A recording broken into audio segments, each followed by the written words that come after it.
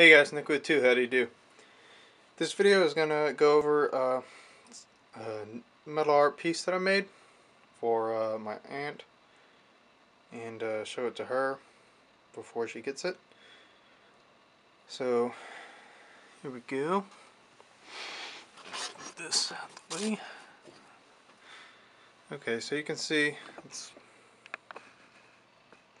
it's a metal art piece with some flowers and a hummingbird. You can see I heat colored the flowers as well as the beak of the hummingbird. Originally it was going to be just the hummingbird and the flower, but it would be a lot of weight hanging on just that little bit of the beak, so I enclosed it in a circle, and so it would be supported on 3 points rather than just that one. So I had that added. It's about 12 inches in diameter.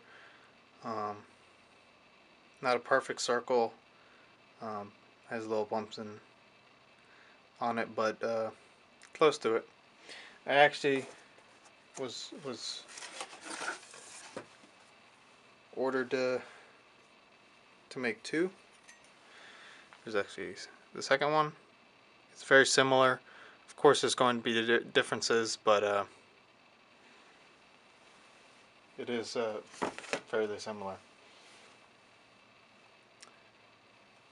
So that's pretty much it for this metal art piece.